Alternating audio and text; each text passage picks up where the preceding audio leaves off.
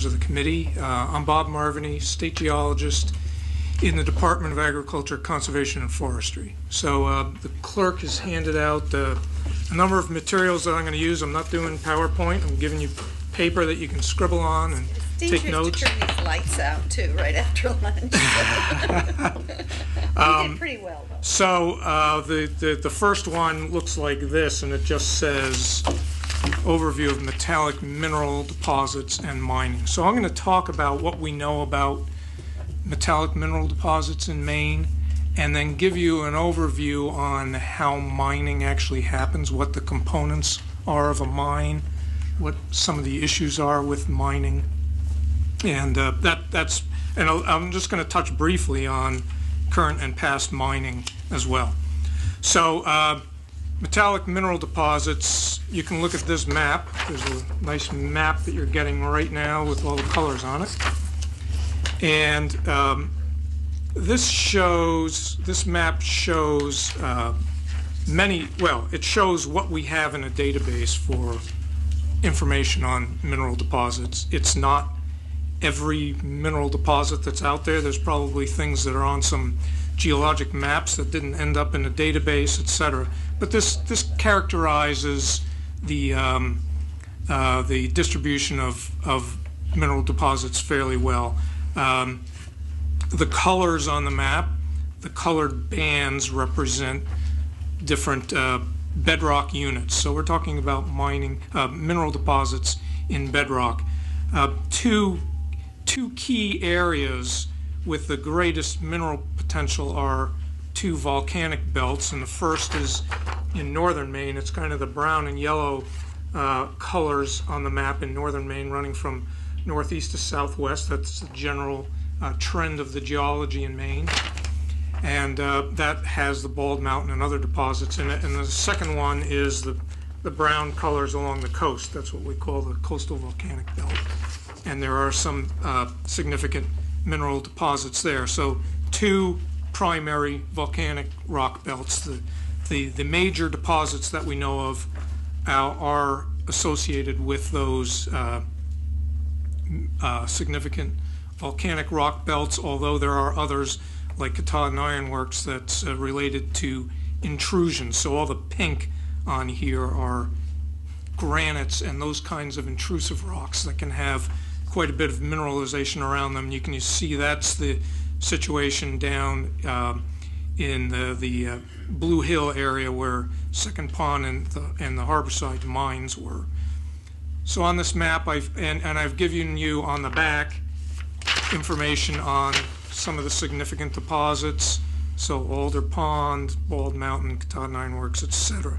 I'm not gonna go through the details of this, but the one key thing to understand about a map like this is it's not a map of future mines, because most of these deposits nobody's going to look at them again because they're so small. It's just not worth doing anything in terms of potential economic development. Those large significant deposits, the ones shown in yellow stars on the map and that are explained a little bit on the back, those are significant deposits that could potentially be mined at some time. But I would say that none of them have been characterized to the degree necessary to know whether they could really be mined economically. A lot of work has been done at some, a little work at others, but to really understand whether or not these could be mined economically would require a lot more work, a lot more understanding of how the mining activity would meet environmental requirements as well. There are two, so down on the coast, Second Pond and Harborside, those are the only large-scale mines that we've had in the state in the last 50 years. And they were active back in the 60s and 70s and have environmental problems associated with them now. Bob, do you know when those mines were actually started? Harborside was in 1968. When I have a Callahan. So I have another handout that looks like this, that talks about current. You might as well go to that right now, and I can get back to some of these other things.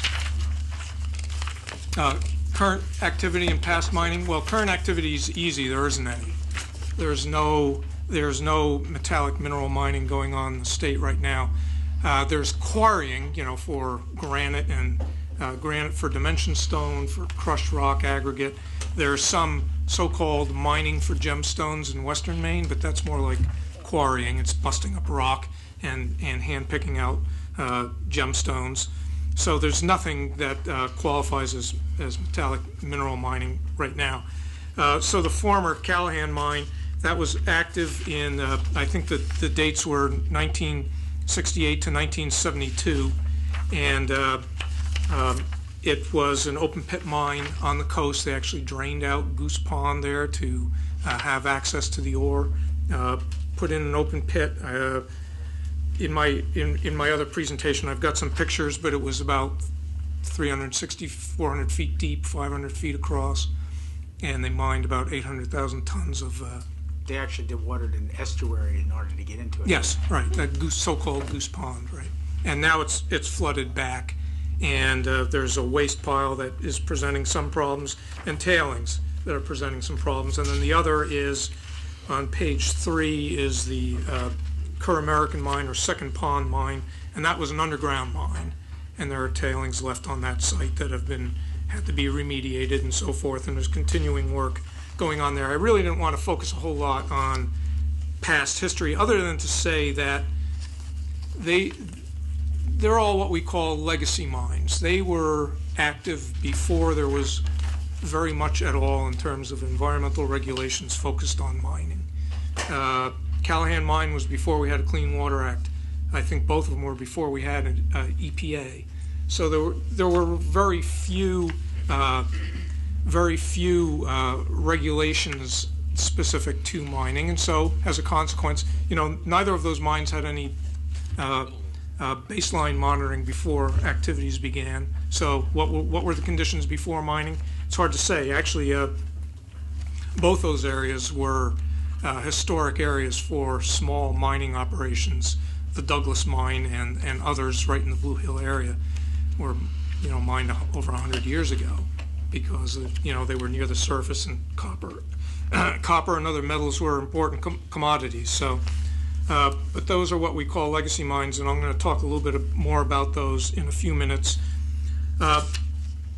Most of these large deposits, the ones in the shown in the large yellow stars, are sulfide deposits, and most of them are base metals, so copper, lead, zinc, those types of basic metals, but most of them have some associated gold and silver as well. But they're for the most part, they're sulfides, except for the Maple Hovey deposit up in northern Maine, up in Aroostook County, which is an iron and manganese oxide deposit in slate beds there. We share a lot of geology in common with New Brunswick. That shouldn't be too surprising. And as I'm sure you're aware, New Brunswick has had a pretty active mining economy for a long time. Question? Yes. Yes, absolutely. Thank you. Sorry to interrupt. No, anytime, please. Thank you for coming. And New Brunswick, does New Brunswick have more what you'd call modern mines? Well, they have a mix, and I will touch on that in my overview in a few minutes. Thank you. But so the geology continues into New Brunswick. They have a lot of mines. They've had a very active mineral exploration program because the mineral deposits are owned by the Crown, and so they lease deposits for mines. The province and the nation get revenues that they roll back into exploration. We've had none of that in Maine. Our last real exploration program was in the 60s and 70s, and there's been a few small efforts since then, but no comprehensive program. If there was a comprehensive program, there would probably be a lot more dots and stars on this map than what we see here. So there's a lot more potential there. Let me turn back to this. You can follow along on this primary document here. I want to talk a little bit about sulfide minerals because they're the biggest issue when we're talking about mining in Maine, metallic mineral mines. Sulfide minerals, they're just compounds of copper, lead, or zinc, or iron with sulfur. And the problem is to extract the valuable minerals, they have to be ground up very fine. This increases the surface area exponentially. It's really an enormous increase in surface area, which allows much more interaction with the atmosphere. So I have a chemical formula there. Well, Andy helped set up detailed geology here. So the chemical formula shows pyrite, FeS2, pretty simple, but you add oxygen and water to that and end up releasing iron ions and creating sulfuric acid. So just combining that mineral with the atmosphere can result in sulfuric acid, and that lowers the pH. When that happens, a lot of other metals can go into solution as well, like arsenic and other things that are common. You know, arsenic is found just about everywhere we've looked in the state. Bald Mountain has a pretty high level of arsenic based on analyses that have been done to date. So that's a big problem. And all of these deposits have pretty significant amounts of pyrite, and basically that's not a valuable mineral because there are other much more economical sources of iron. So pyrite ends up as a waste material that has to be dealt with. I already talked about current and past mining, so we'll turn to the next page. What I want to turn to now. Yes, please. Yes. And Questions- to the committee, questions as we go, don't look please. to me to recognize, Sorry. because I'm Okay. listening. Yes. And this is not it's an information session, so you guys take advantage of the experts. Go for it. Just trying to be polite. You're a good man. Thank you, and I appreciate that. I'd like to address something that was counterintuitive to me. Okay. One of the reports indicated that if the sulfides are underwater, it's less dangerous than if it's left exposed to the air. And I was under the misimpression that if the exposure was to water, that would lead to the sulfuric acid. Well, What's the difference? I mean, one of the remedial things was to put it underwater, and Right. I thought, well, wait a second, Right. that's exactly the opposite of what we should do. So I was kind of mixed up.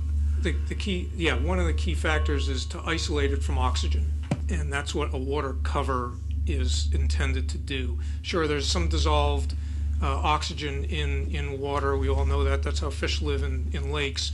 But if it's far less than what's in the atmosphere, and so a water cover is used in a number of sites as a way to isolate those wastes, pyrite and other waste sulfide minerals, from oxygen. So even though it's sitting there in water, it's oxygen will be in that cover, in the water in the cover. It's hard for the oxygen. Oxygen will get used up. That's in contact with the sulfide minerals. It's hard to replace it if you control it such that there's no real circulation of that water through the so-called tailings that are left behind. The worst situation would be if it was exposed to the air, it got rained on, got wet, Right. then dried out, and then that oxygen would combine with the Right, sulfide, yeah. creating the acid. So in a dry environment, dry part of the country, it may not be as much of a problem dealing with these waste materials because the lack of water. But so the intent of that water cover is to try to isolate it from oxygen. Okay, thank you.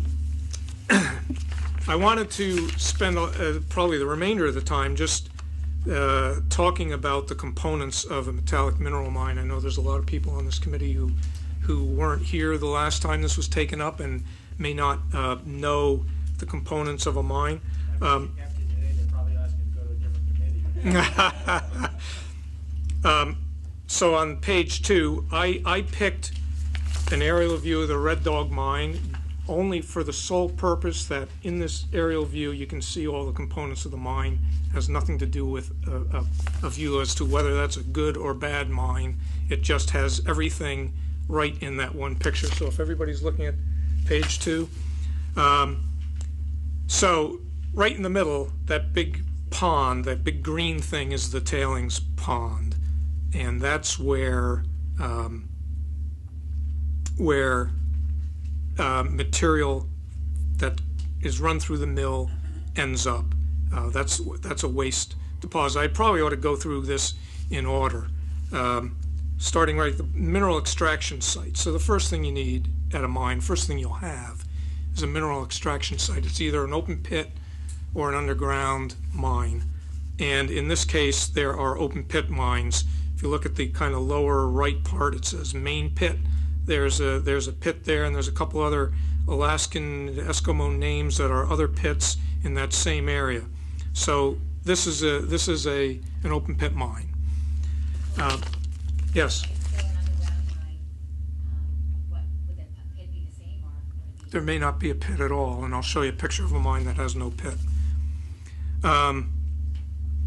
The second component here, right in the middle, just below the tailings storage facility, tailings pond, is a waste stockpile. To get at the ore in an open pit mine, a lot of non-economical rock has to be moved to be able to make this cone-shaped excavation that accesses the ore. And that's, in this case, that's stored on a waste stockpile site. I'm sorry, my voice is running a little bit out on me now. It's just what happens. So the main pit where the ore is coming out, waste rock is set aside. The ore is taken to the concentrator. That's on the right side of that tailings impoundment. That's a building. It's a mill. It's where the rocks are crushed and the minerals are separated. The minerals of interest are hauled away in this case to a different locality. I think they're shipped overseas for smelting. And the material that is not of value that ends up going through the mill just to be able to separate the ore rock gets stored in this tailings pond. And this would be an example of one that I believe is using a water cap to isolate the tailings from the atmosphere. So those are the basic components: an extraction site, whether it's open pit or underground, a waste rock pile. Even an underground mine can generate waste rock, and they all do. A mill that grinds the minerals and extracts the minerals of interest, and then a tailings pond or facility that deals with the waste material from the milling process. This case, there's also, not shown on here, there's a water treatment plant right near the concentrator. I thought it was identified on there. But flipping to the next page, I just wanted to give a couple examples of open pit, what an open pit mine looks like. There's the Callahan mine in 1972. Again, that estuary was dewatered. They put a dam in at one end and pumped it out and diverted surface water to keep this open. About 500 feet across, 800,000 tons came out of that. I wanted to contrast that with the next picture. The next picture just shows how blasting and the big trucks and those kinds of things that happen in a large mine. But these are images from the Bingham Canyon mine. That is the single largest man-made excavation on Earth, 2.5 miles across, over 3,000 feet deep, and the deposit over 800 million tons of ore at that site. So it's 1,000 times the ore deposit itself is 1,000 times more than what was mined out of the Callahan mine. That's still operating? Yes. Callahan was copper, mostly copper and zinc, and the Bingham Canyon is a copper mine. So so those are. I just wanted to compare and contrast. What Callahan looked like with what a really large mine looks like today. I don't have, on the next page, I just briefly mentioned underground workings. I don't have a picture. It's just tunnels underground where the minerals are extracted with large vehicles underground, and with fewer openings. The mine ends up with less waste rock because you can drive right into the ore. You can build tunnels right into the ore, and you don't have to. The waste rock can be used to maintain the integrity of the tunnels and so forth. So there's a lot less waste rock that comes out. So those are the two types of mines: open pit, underground. The next part is about ore concentrating. It starts with these large crushers, the mill. So that picture of the Red Dog mine with the mill, the buildings have these large ball mills in them. They're just big rotating drums. Put the ore in. It gets crushed to successively smaller scale. And then finally, the objective is to get the grain size down such that each individual grain is one mineral. It's not a composite of several minerals. And in a lot of cases, that's got to be ground to a pretty fine powder, or at least fine sand size. It's very fine. Water's added in this process to go to the next step. So this is the real noisy part of a mine. If you've ever been to one, you can't walk in there without ear protection. I'm sorry? Does mineral bond to the bedrock and separate easily? Well, most of the time when the ore is put into the ore that's delivered to the mill, is really just those metallic minerals. It's not any of the so-called host rock. You want to try to avoid throwing too much of the, in the case of a main deposit, the volcanic rocks themselves into the mill, because you won't get much out of them. So try to, be, so there's a very careful process in both an open pit mine and a underground mine in what they call grade control, making sure that they are only putting through the mill the highest grade material and not putting barren waste rock through. Well, that's the purpose of grinding. It separates them into single mineral grains, and then there's another process to separate all those, and that's the next part. A lot of mines, they use a couple different processes, but most likely is this flotation cell approach, where the material, the so-called pulp from the mills, are introduced into this big tub that has an agitator in it, and air is injected and it's stirred up. Other chemicals are added, a lot of chemicals that that have to be dealt with in terms of the environment later on. But the objective is that the minerals of interest actually adhere to the bubbles and float to the top. It's ground very fine, so it'll actually adhere to bubbles and float. The material that's not of interest goes to the bottom and is pumped out.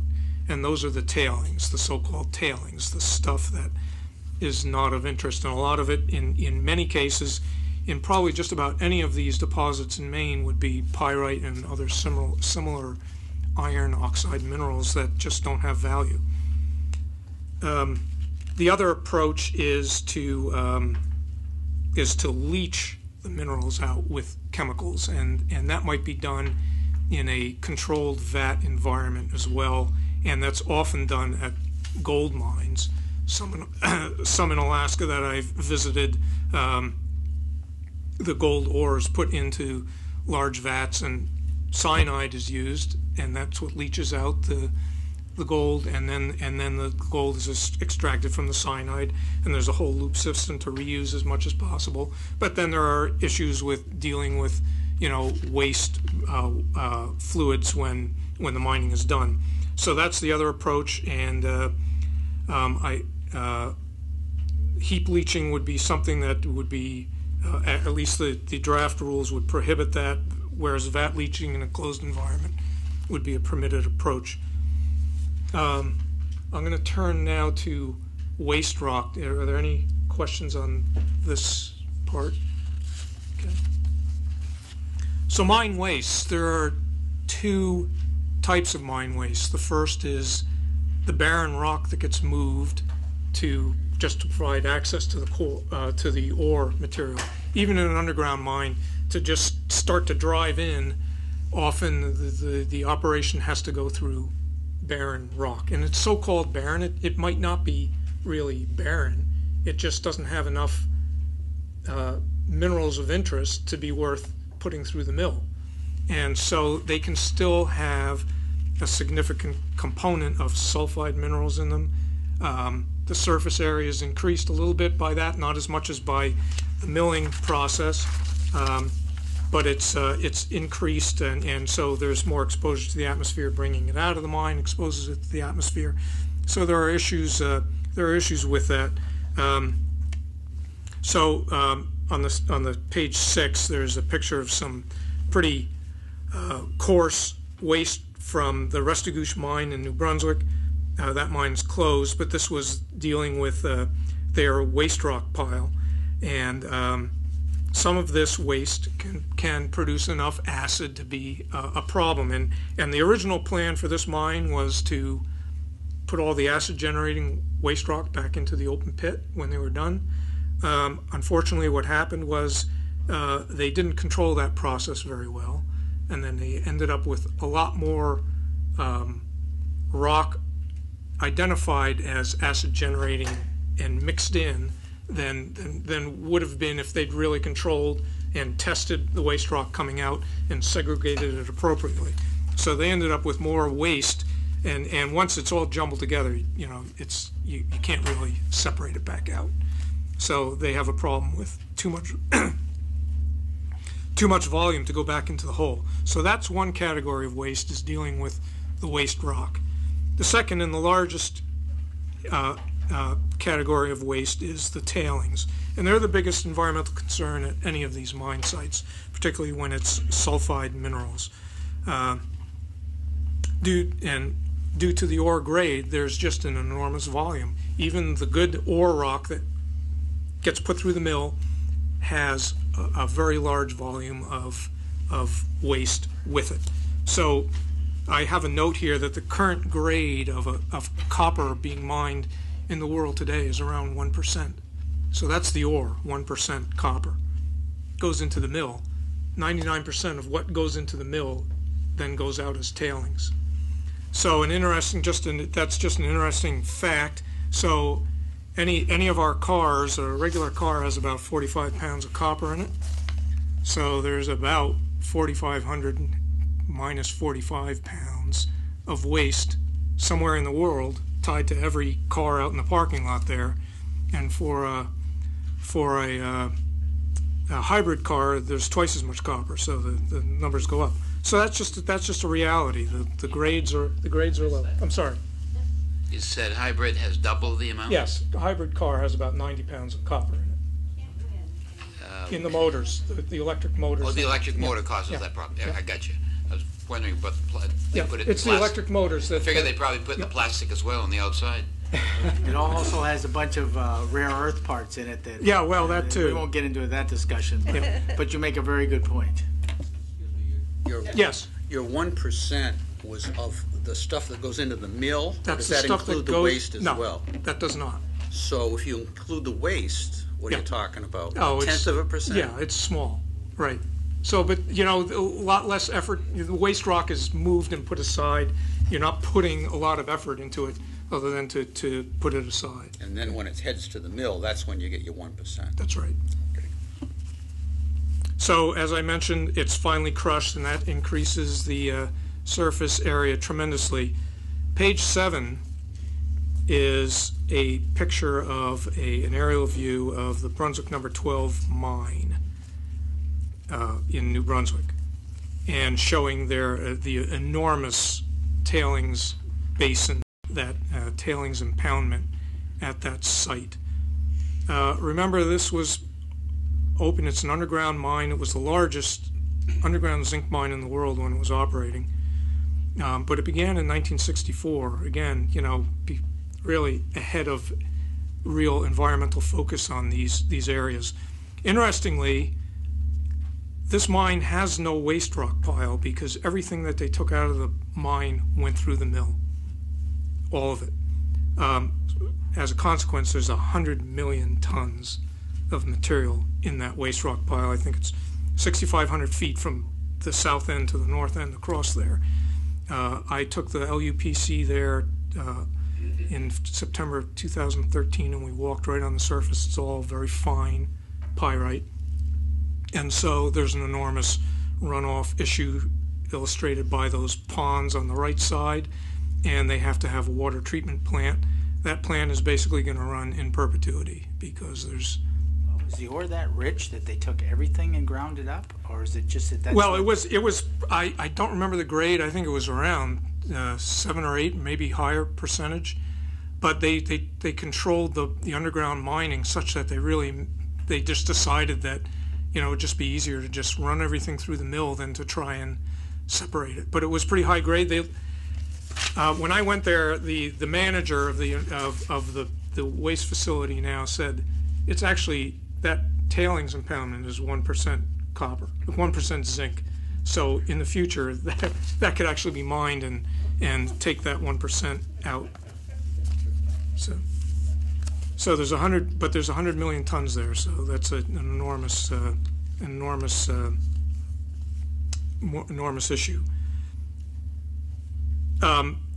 As we know, these tailings impoundments facilities are, you know, they're one of the biggest issues. There have been some very high-profile failures of these facilities in the last year that just underscore the need to ensure that these are built properly and that they're monitored, and, you know, the corners are not cut on dealing with this. This is the longest term waste issue at any one of these sites.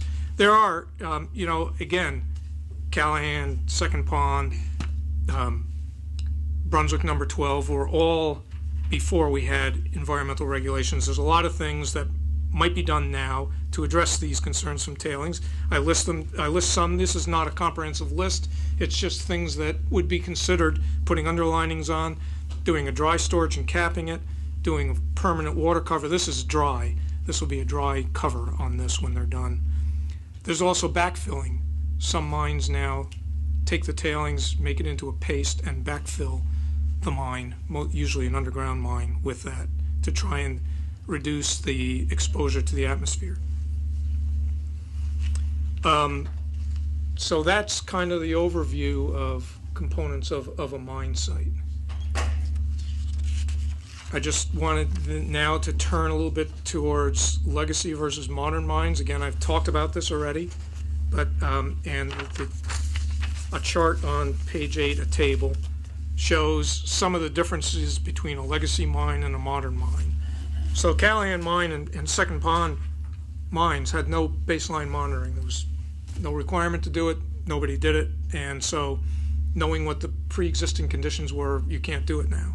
And modern mines every modern regulation would require baseline monitoring for some period of time for a number of things. The legacy mines, they really didn't think about reclamation. They took the tailings and just dumped them out and said, well, we'll deal with that I don't even think they may not have even thought about dealing with them later on. Now that's a requirement. You have to think about that up front. You have to test it. Waste rock is unsegregated at a lot of these older mines, and it would be segregated now. And I have some examples that I'll go through in a minute. The acid-generating waste rock was used for construction on the mine site. That happened at a lot of those New Brunswick mines. They basically spread the environmental problem over the entire mine site because they were just using so-called barren waste rock to build roads and structures, and, you know, it just spread the problem around. So segregating the waste rock would be the thing to do now. The waste rock was untreated, just dumped. There are ways that it could be interlayered with buffering materials to address some of the acid generating. Tailings impoundments, dams built from tailings. The bottom two pictures are from Brunswick number 12, from on top of that tailings impoundment. The one on the left looks down the slope, and you can see how eroded it is. It's just built of tailings. That's mostly just pyrite, and that's just eroding and going into the drainage systems. and on the right, their remediation is to armor it. So they were working on a multi-year program to armor that entire structure. So a modern mine would not be, the tailings dam would not be built from tailings. Just not the right thing to do. And then on page 9, the last page, examples from the Half Mile mine in New Brunswick. That one was opened in 2012. It's not a full mine, and by full mine I mean it doesn't have all the components of a mine that I just described.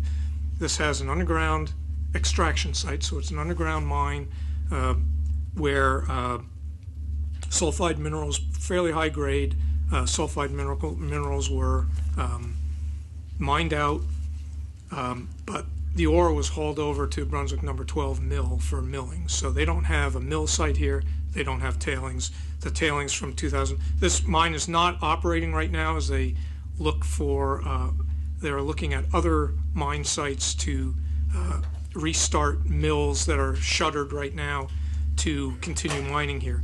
But You said this one opened in 2012? 2012. It's not operating now? It's, well, they opened it in 2012 to test their process of extracting the ore and doing the metallurgy on the milling process, testing the whole milling process, which they did at Brunswick number 12. But now that there's no mill readily available for milling this, it's shut down and they're doing other characterization work. The second picture on the right shows their waste rock pad where they set aside the acid generating waste rock. Every 1,000 tons of material that comes out of the hole, they test it. If it's acid generating, they put it on this special pad. It'll go back down into the mine to backfill as they progress in mining. And the rest is set aside and will be capped as non-acid generating rock. 1,000 tons sounds like a lot. 1,000 tons of this kind of rock would almost fit in this room. So in volume-wise, it's actually a pretty small volume. They're testing. This is a pretty rigorous testing program. Then finally, a little bit on, open pit versus underground mining. I think it's the interplay of a whole number of factors here that I've outlined that determine whether or not a mine would be operated as an open pit or as an underground mine. Certainly depth is a factor, shallow lending itself to open pit, but not necessarily, and deep almost requiring that it be an underground mine. The attitude, whether it's bowl-shaped, the geometry bowl-shaped, or a slab would more likely be mined as an underground mine. A bowl shape could be more amenable to surface mine. Gentle versus steep. Low grade is often an open pit mine. That's what the Bingham Canyon is, about 1% copper. So it's an enormous open pit mine. Higher grade can really help facilitate underground mining because you can get to really high-grade rock without moving a lot of volume. Waste volume, there's a lot more waste in an open pit mine than an underground mine, so dealing with the volume of waste is a factor when deciding. It's not just, it's how you can manage it. Do you have, geography on the landscape that can deal with the volume of waste from an open pit? And then how do you, if it's acid generating, is that going to be the best approach to deal with the environmental regulations? It may be better to go underground and minimize the waste if a large volume of waste rock is going to generate acid. And then, of course, production costs are a lot lower on an open pit mine than an underground mine. So all those factors have to be sorted together to try and determine whether a mine might be developed one way or the other.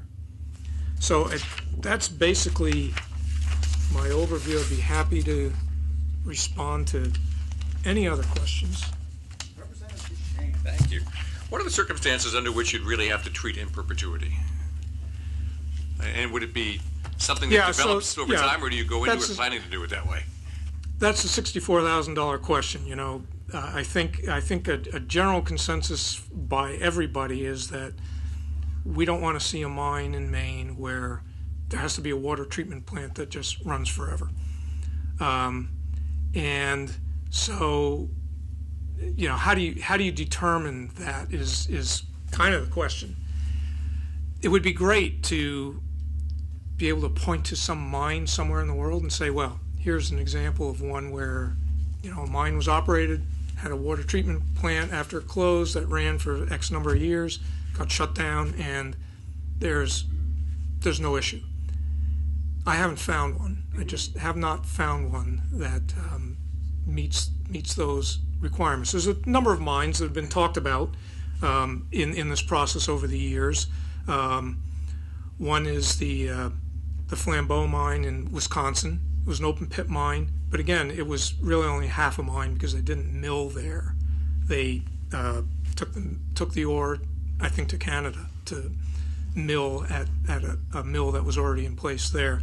But they backfilled the pit with the waste rock, segregated the waste rock, put it back in the hole, and yeah, there are some lingering problems there, but I think it's a pretty small problem compared to other types of mines, compared to Brunswick number 12, which just has an enormous problem. Another mine is the Eagle mine in Michigan that has been talked about. Unfortunately, that only just started operation, but the projection is that 5 years after they're done with mining, they can shut down their water treatment plant. But again, that's the water treatment plant that's just dealing with the mine site. The ore is being shipped to the Humboldt mill for milling. The tailings are going into an old open pit there, and I don't know what the plans are for, water treatment there. So there aren't, we just can't point to something and say, well, here's a really good example. So That's my boss. Yes. Interrupt is very important because it was used quite a bit, and the fact is Yes. that it goes to an old iron mine. That's right. And it's taken care of there, so it's not really a fair comparison. Right, that's right. And that's an underground mine, and so they're minimizing their waste rock. They're putting the waste rock back down in the hole, but the tailings are going to end up over at this other site in a former iron ore open pit. Well, I'm still talking about where do you get so we're left with then trying to project, based on the materials, based on climate, based on volumes, trying to project what the outcome will be at a mine site in the long term in terms of needing water treatment. And that involves, you have to model. Models are good. You heard about groundwater flow modeling. It's a similar kind of modeling. There are a lot of assumptions that go into models. There are a lot of uncertainties on each parameter used in a model. So, a model can guide you, but will it give you the absolute answer on how long it will take? The answer is no. I mean, you can do some testing in a laboratory, testing in an environment that tries to replicate the climate, but it's still very difficult to come up with an answer. I would say, well, I'll just throw it out there. The whole discussion last time was about, should it be 10 years, should it be 30 years, right? The current rules, the 1991 rules, actually have a 30-year closure period for treating for a treating system. That was in the proposed rules. Which one of those, 10 or 30, is right? I don't know. It's a real problem. There needs to be a number, because I think after a certain point, the answer is you don't really know, right? After a number of years. So you have to pick a number. I don't know what the right number is. Yeah. Okay. Can you come up with some kind of confidence level? Well, I think that's what the modeling Yeah. attempts to do. Mhm. Okay. To come up with, given all the uncertainties of parameters that go in and assumptions, you can come up with a standard deviation. Yeah. Yes. Thank you. You mentioned some mines where they do the extraction, but they do the milling or processing off-site Right. at a different Right. mine. So does that mean that it's, I would imagine that means it's more cost-effective for the mining company to do that? It's more cost-effective than building another mill? That's right. On the Yeah, site. if there's a mill that could be used, and in a lot of cases, what happens is, like at Brunswick Number 12, that's exactly what was going on. It had its own deposit on site, but there were other satellite deposits Yeah. that could then be mined and the ore trucked to And the how- existing mill. Do you have any idea how far those other sites were that were going to get processed at They were tens of miles. tens of basically. miles? And do you know where the closest mill is to the state of Maine or to any of these big deposit areas? Yeah, they're a longer way. They're probably, in Quebec, there's a mill. There's the people that are looking at the Alder Pond deposit have talked about shipping the ore to Quebec, to a mill in Quebec. That's I don't know. That's probably by road, probably more than 50 miles. Eastern Maine, potentially, those could go to if there was a large enough deposit and high enough grade that the trucking could be factored into the process, then potentially some sites in New Brunswick. It's more likely that any of these deposits would probably have a mill on site. Okay, thanks. What is the proper terminology for the pond that gets left at the end to cover the, is it called a lagoon or a facility? Well, they call them tailings ponds, they call them tailings storage facilities, tailings impoundments. All those terms get used. I think the industry likes to talk about tailings storage facility. It sounds benign. And if you have a lot of sulfate refuse there, Yeah. what is that water like? Well, this is the discussion, back to the discussion about, at how You do wouldn't want to go swim in there, right? You mean if you had a tailings pond with the water? Yeah, there would be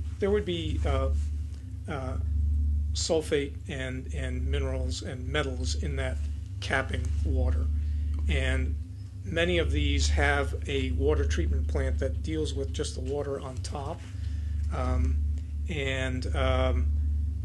don't know whether it gets to a point where that can be shut off. I'm not sure. And how do you stop the water from seeping down into the ground? How do you seal the bottom?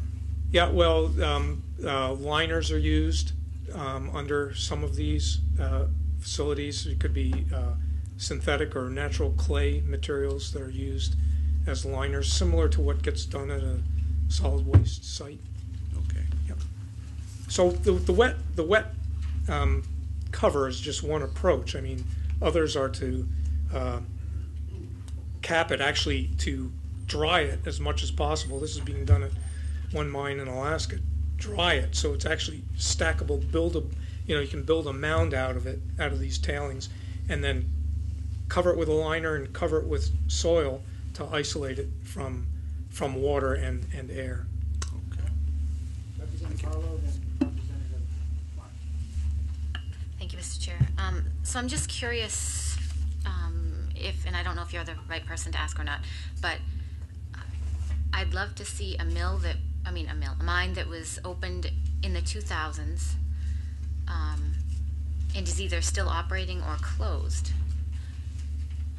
That actually operated. I know this sort of did, or just point me in that direction. Well, no, I mean, that's the problem. You can't, if you want, I can't point to a mine that has been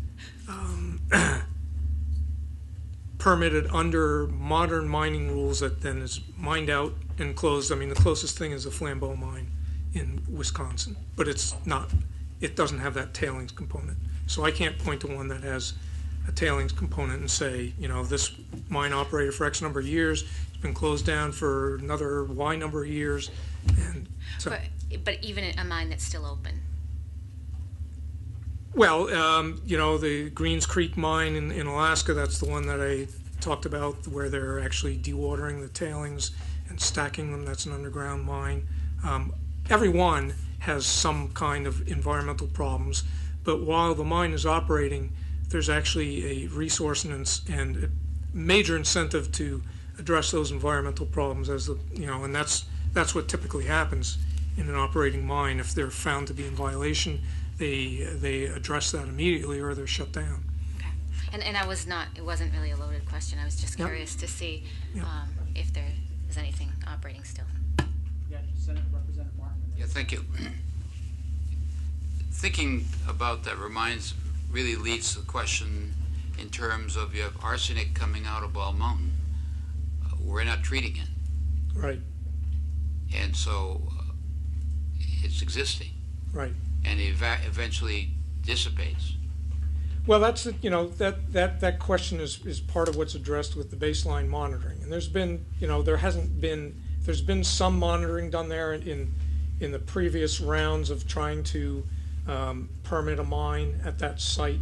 I know that some of the boreholes, the water in those have 600 parts per billion arsenic, and the drinking water standard is 10. And it flows on the ground and eventually goes into the body of waters. And then at that point, it gets to be zero. Right. Some of the streams have 30 parts per billion. So there must be some analysis that can be determined as to we know what the volume is now in some of those pit holes. Yeah.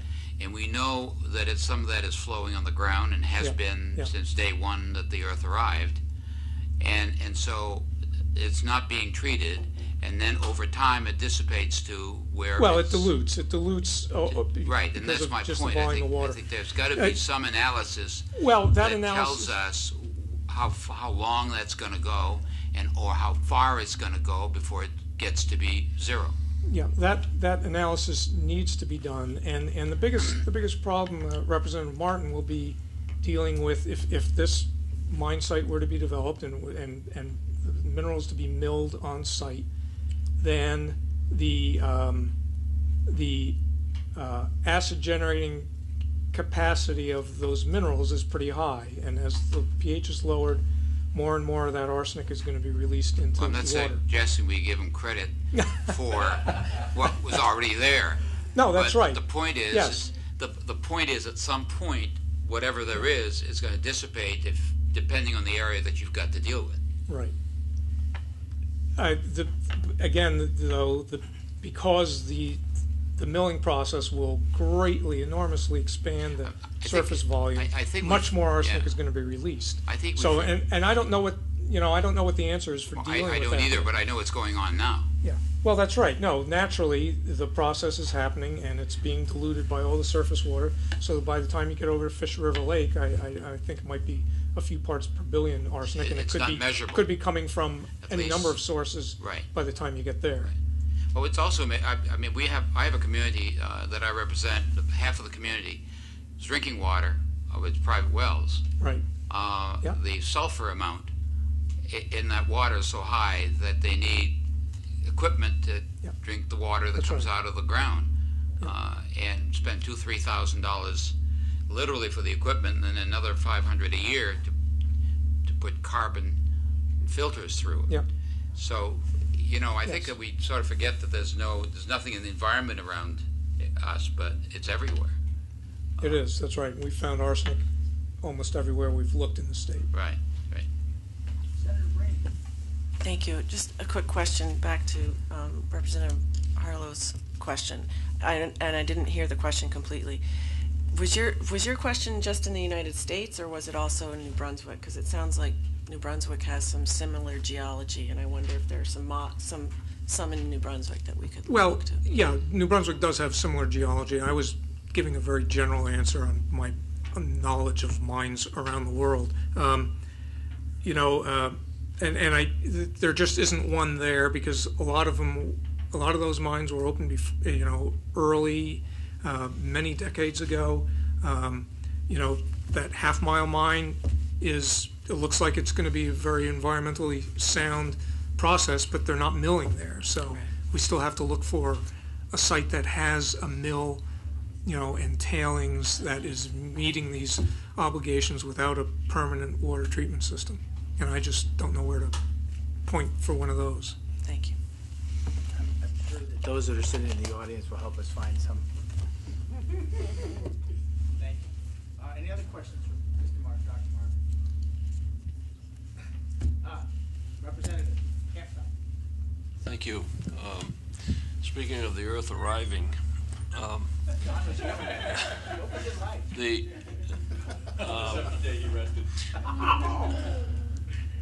Champlain explored the coast and some of the rivers in 1607, and just north of Bucksport is supposedly a fortification. But in search of the Golden City, is there anything to Blue Hill being the Golden City? No, that. Yeah, there's certainly a lot of mineralization around that area, but I don't think anybody's found the so-called mother lode or, there could be other deposits there. There just hasn't been a comprehensive exploration program to discover those. One time there was a silver mine up there, wasn't there? Yeah, well, there are a whole number of mines in that area. I don't remember all the details, but there are places where houses are now built on, a former underground, the opening for underground mine, or it's right in their backyard. So from your perspective, was there anything that might appear that it could have been? No, I don't think so. Thank you. Other questions? Dr. Marvinney, thank you, and I would assume that we can ask for your time during work session. Sure. Thank you. Thank you very much. you. And now we are going to move to Representative Foley. We're going to juggle the schedule a little bit because